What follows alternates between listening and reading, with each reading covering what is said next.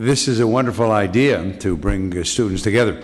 Forensic science is really a very old field of practice. As a matter of fact, I love to mention this when I'm talking with physicians, that I can make a strong, cogent, quite logical argument for the fact that forensic pathology, my field especially, is the oldest medical specialty in the world. Just think, thousands of years ago, nobody was doing coronary artery bypass graft surgery, nobody was taking out livers, nobody was doing colectomies for cancer, pneumonectomies and brain surgery.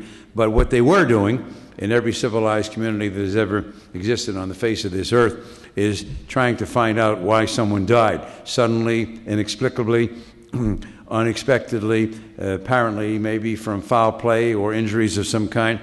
It may have been for religious or superstitious reasons, and things varied from one society to another. Greek, Roman, Persian, Israeli, Chinese, they weren't always the same.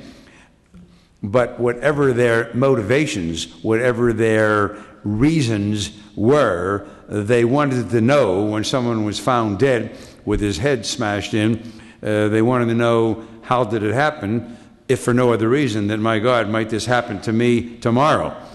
In some places, they actually had systems of justice to bring people to court to pay for their crimes.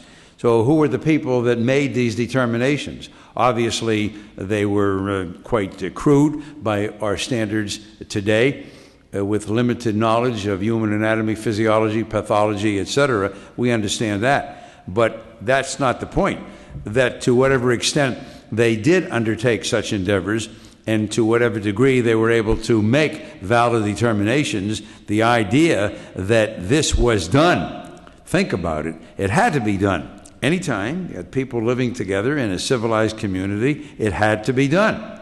And that was the birth of forensic science, whether it was in the field of medicine, law enforcement, forensic science, criminalist type people, it was done. We see references then through the ages when Julius Caesar was stabbed by 23 of his fellow senators. A determination was made by the great Roman physician Antistius that only one of the 23 wounds could have been fatal. How he made that determination, we can't know, and how correct it was leaves it open to question. But to think that that kind of investigation was even contemplated and undertaken, that is truly fascinating.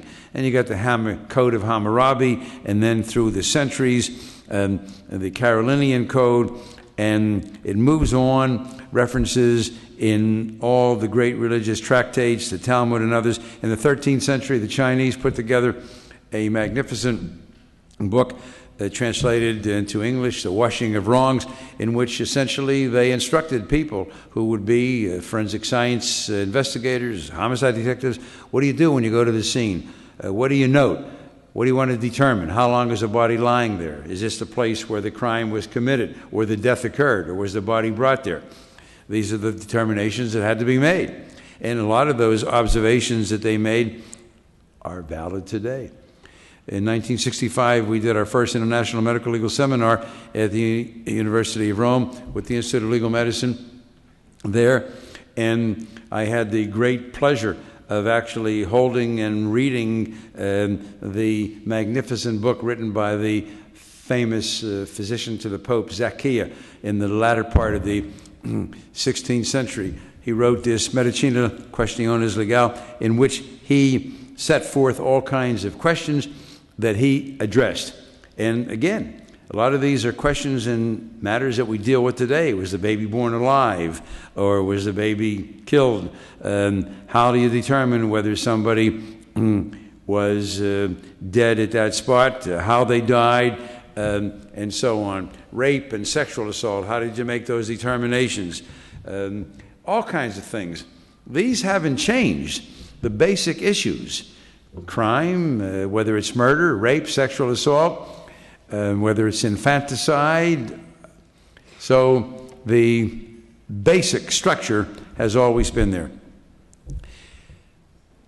The medical legal system that we have in this country, which is a kind of a hybrid you have a medical examiner system and you have a coroner system. And the origins of that, of those two systems, are interesting and something that you should be aware of as you think about forensic science, just as a matter of history.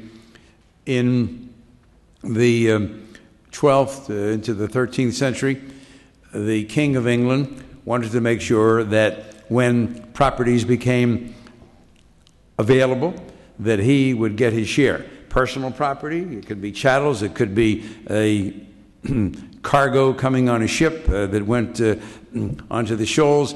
It could have been a carriage with 6 magnificent steeds that had run over somebody, whatever. And in those days, it wasn't like Great Britain is today, with one solid queen, king.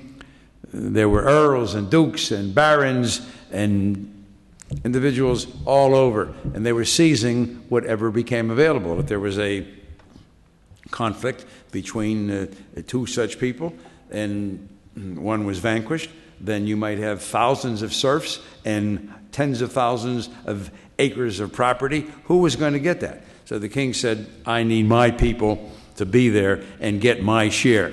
And he got loyal knights of the realm, and he appointed them. And because they were appointed by the king, by the crown, they were called crowners. What is the Latin word for crown? Corona. Hence the beginning of the coroner system in the 12th century. Then transposed, of course, transferred into the colonies and adopted here. That is the origin of the coroner system. And it existed in this country completely until 1877. In 1877, the Commonwealth of Massachusetts adopted the first medical examiner system. And there was a scandal there involving the passage of the transferring of bodies, usually little infants that could be carried in paper bags from one coroner to another, each one getting a fee and so on. And that scandal led to the adoption of a medical examiner system. The medical examiner system was based upon the medical legal approach that developed in Europe following the Dark Ages, the Renaissance. Great universities were established in all the major cities, law schools, medical schools, and quite soon, as of course will always be the case, law and medicine must interface. You can't have one without the other.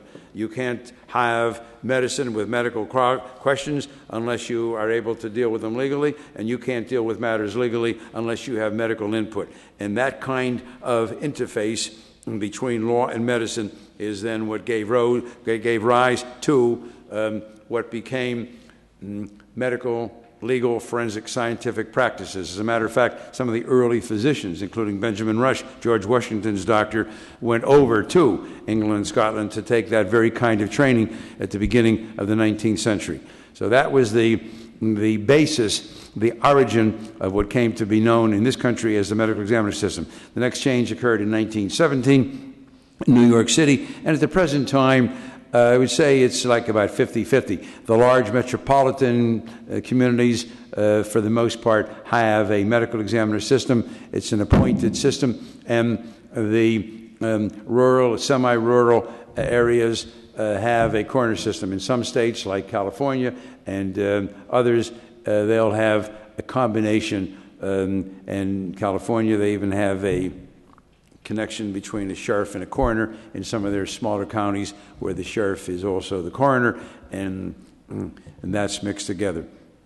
I'm not here to talk about the relative merits or problems of each of the systems, but I will say this, that it does not matter, as far as I am concerned, what the name of the system is or whether the coroner is elected or the medical examiner is appointed. What matters and what counts and what plays out is whether the individual running the office understands what is involved with medical legal investigation, official governmental medical legal investigation, the determination of violent, sudden, suspicious, unexpected, unexplained, medically unattended deaths, to determine the time of death, the place of death, to make rulings that play out across the board civilly and criminally.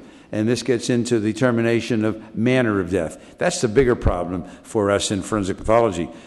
Cause of death, There are cases that are perplexing, of course. I'm not suggesting that it's always a piece of cake, but if I have a guy with a gunshot wound in his head, I'll do the autopsy. That's not going to be a problem for me. A freshman medical student could tell me that, and maybe a freshman high school student could tell me that. The question is, was it a homicide, was it a suicide, or was it accidentally inflicted? There are 5 manners of death in decreasing order of occurrence: natural, accident, suicide, homicide, and sometimes undetermined. Sometimes you just can't be sure. As a matter of fact, I should have thrown in undetermined on my gunshot wound of the head case, because maybe you just can't be sure. And that's important for us in forensic science, and it's important for law enforcement officers too, to recognize and keep in mind that sometimes there are cases that cannot be determined. And that is very, very important. And as far as I'm concerned, it's a key issue for good homicide detectives and district attorneys to keep in mind, as it is for forensic pathologists. You don't always have to come up with an answer. You're not always able to come up with an answer. And sometimes you can't be sure. So you do the proper investigation. You undertake everything to the fullest extent possible. So that's the background and the origin.